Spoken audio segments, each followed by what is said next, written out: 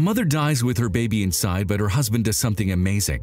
The just-born baby named Gabriela was sort of accidental. Her mother, Melanie, suffered a heart attack during labor and was pronounced clinically dead. There was little hope for her and the baby in her belly, but her husband did something surprising. Let's see what happened and how this story ends. Melanie was pregnant with her second daughter and couldn't wait any longer to see her. She and her husband were delighted to have a new family member and a baby sister for their son Brady. The pregnancy was going well, and it was not until week 39 that the signs of labor began to appear.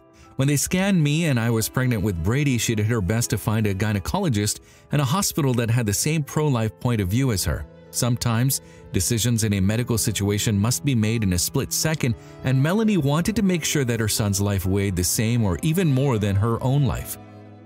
She was so convinced about it that she took 25 minutes out of the way to see a trusted gynecologist. Surprisingly, she had found one and felt she would be in good hands with her second pregnancy. All signs pointed to an uneventful delivery and nothing seemed out of the ordinary, but then disaster struck. When Melanie was in the hospital bed about to give birth and right after the water broke, she started to feel sick. She told her nurse that she felt dizzy and nauseous, as if she were about to pass out, but nothing indicated anything serious.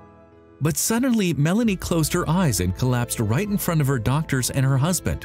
She appeared to be having seizures, and her vital signs were showing something was very wrong with her heart rate, as her blood pressure was dropping to practically zero. But little by little, she began to turn blue and stop breathing. With her daughter still in the belly, the girl's vital signs also began to decline at an alarming rate. What was happening to Melanie, and what was the best way to treat the mother and her baby? Code Blue was declared, and a full medical team rushed into the room. They unplugged the bed that Melanie was in and took her to the operations room. The diagnosis showed that Melanie was suffering from an embolism of the amniotic fluid. It is a rare but serious disease that occurs when the amniotic fluid enters the mother's bloodstream. This can have instant and devastating effects. Because at that time Melanie was declared as clinically dead, the medical team focused on the baby as they performed an emergency cesarean. Melanie's husband, Doe, was very concerned as he had seen his wife taken away and was told that it might be the last time he would see her alive. Her condition was serious, and it was likely that she would not survive, and if she did, she would never be the same again. It was heartbreaking news for Doe, who loved his wife fiercely and hadn't seen such a thing coming.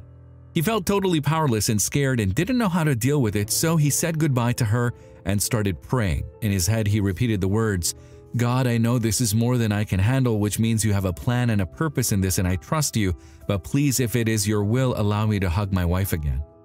As the terrible news about Melanie's condition spread among family and friends, they began to pray while sitting in the waiting room. They all clasped hands and pleaded to God to please bring her back. They also took their prayers to social media, and the message went viral. In just a few hours, Melanie had become one of the 100 most searched people on Twitter and Phoenix's #1 person on Google. As a result, thousands of messages began to arrive from people around the world who also prayed for Melanie. Meanwhile, Doe was able to visit her. Melanie was left in the operating room where the doctors fought for her life, but they also had little hope for her, and Doe still didn't know if his wife was going to live or die before seeing her daughter. A nurse asked him what they were going to call her, and he told her Gabriela. It was an immensely bittersweet moment for him. He was glad that his daughter was alive, but he feared for his beloved wife. He feared he would have to raise his little princess daughter by himself and felt very sad that they couldn't share that moment with his wife. Doctors had already been able to revive Melanie and get her to have a weak pulse, but she was still in critical condition. After 48 long and terrifying hours, they were able to transfer her to the ICU, where they tried to keep her alive. Melanie's brother, who is a cardiothoracic surgeon, had just arrived at the hospital and asked to see her files. He saw that things were not looking good for his sister, who was in a state of cardiovascular collapse and that she kept getting worse. The whole family had to say goodbye because no one believed she would survive. Doe's heart was broken, but he turned to Melanie to say his last words. He said, "I love you. I will always love you. Brady, Gabriela are beautiful, and they love you. If you have some fighting left, fight." Other members of the family also expressed their love, and meanwhile, everyone kept praying. They prayed that Melanie would come back from the abyss and that Gabriela and Brady would not have to grow up without a mother. With almost all hope lost, prayers were the only thing left for them, but Melanie didn't improve.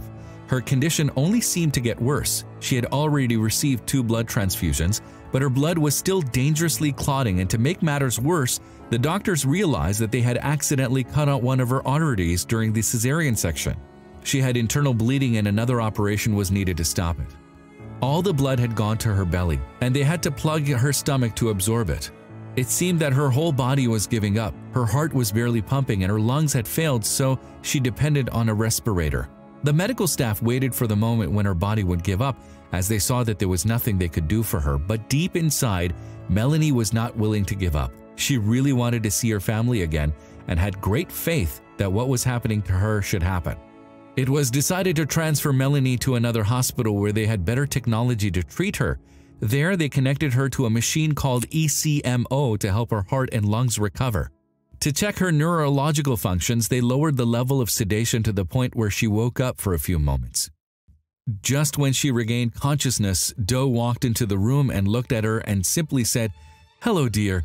Tears welled up in Melanie's eyes, and this was a clear sign to Doe that she was not brain dead. Hope suddenly dawned on the horizon again, but one more surgery was needed to remove the plugging in her stomach. Once again, everything was at stake, but before Melanie underwent anesthesia, Doe showed her a photo of Gabriela.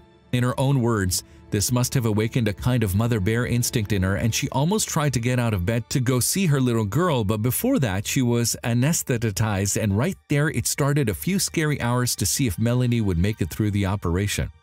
And she did. It was almost a miracle, something none of her doctors had expected, but Melanie had been strong enough and perhaps stubborn enough to come out ahead.